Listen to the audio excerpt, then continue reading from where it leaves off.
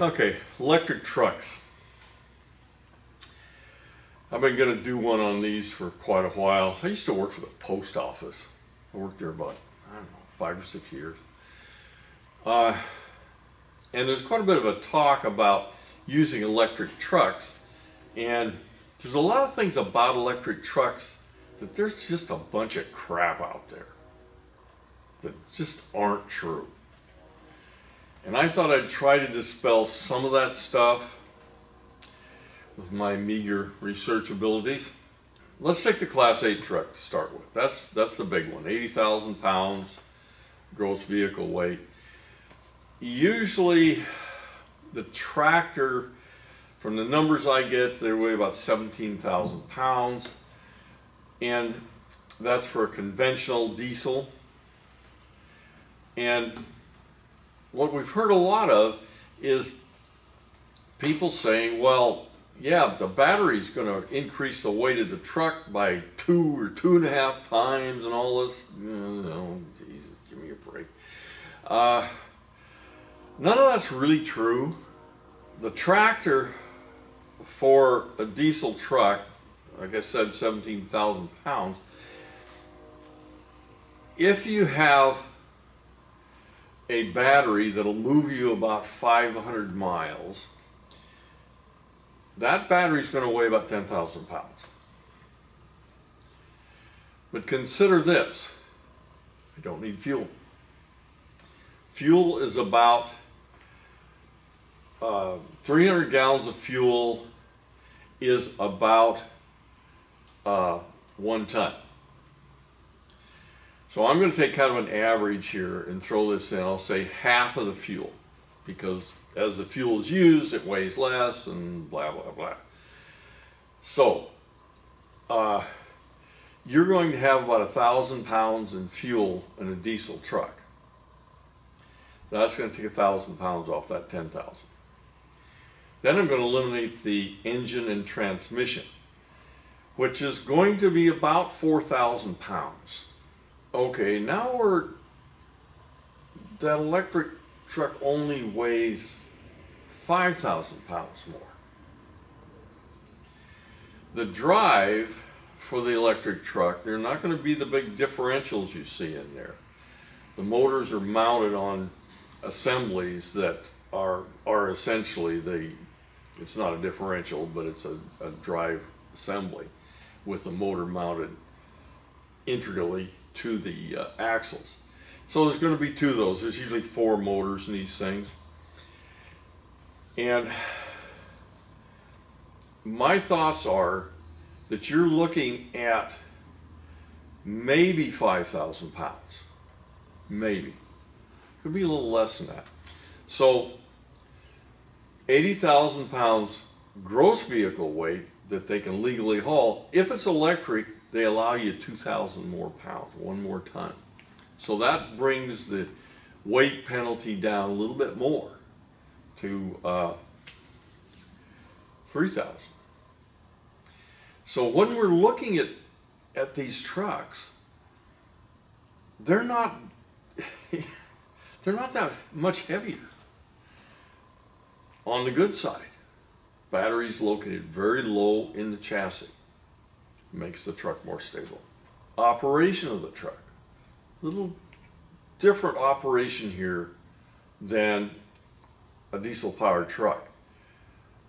When you go up a hill in an electric vehicle, it takes more power. When you go up a hill in a diesel vehicle, it takes more power. A lot more power, especially if it's a truck. It's a lot more power to go up a hill and it goes down. Same is true electric or diesel.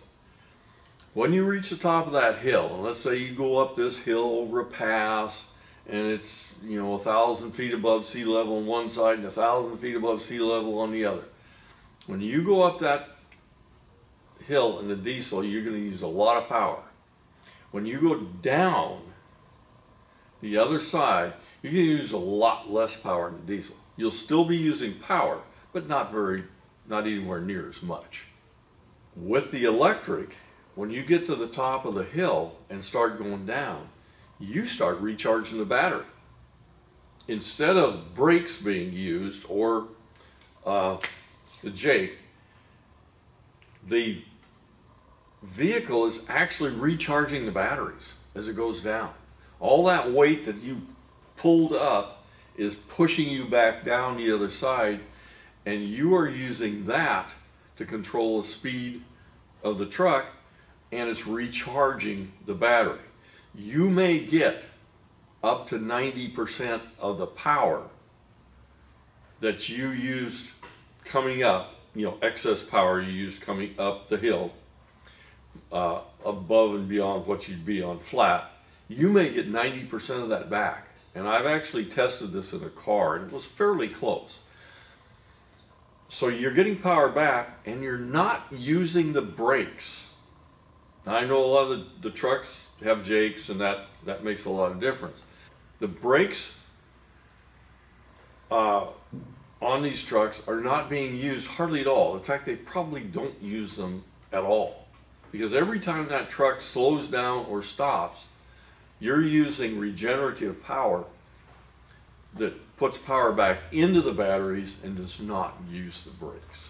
Remember, brakes are just something to bleed off energy. They create friction and make they make heat, a lot of heat, or they dissipate a lot of heat. So when you're looking at trucks, isn't it possible that a truck makes a lot of sense electric? One other thing. When you decide to use an electric truck, I'll take the post office, and they have a lot of trucks that have specific routes. In fact, most of their trucks have specific routes that they do every day. And take those little delivery Jeep looking things that they got, that they've had, oh God, some of those things are 50 years old. Those vehicles, if they're electric, you buy a battery for the vehicle that matches the load, the time the distance you're going to go. So you figure out the distance you're going to go in that truck, you add 15 or 20% more to it, plug the silly thing in at the end of the day, because these things don't generally run 24 hours a day. There's usually around, well, not even an 8-hour run, but depending on what route you have, could be that long. When you're done with it, you bring it back to the facility and plug it in.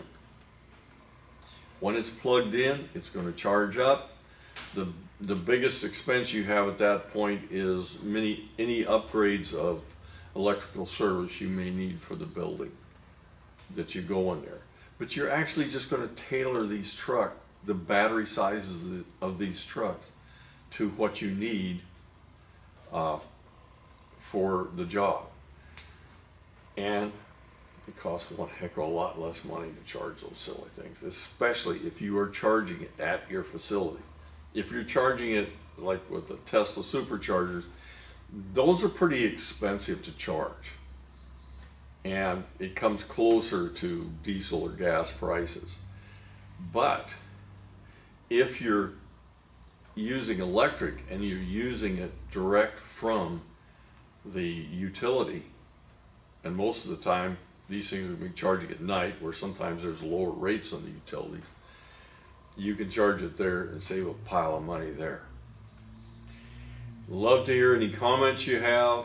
I'm sure some of you think I'm absolutely Looney Tune, but I'll try to deal with them as they come in. Okay, that's it on this one.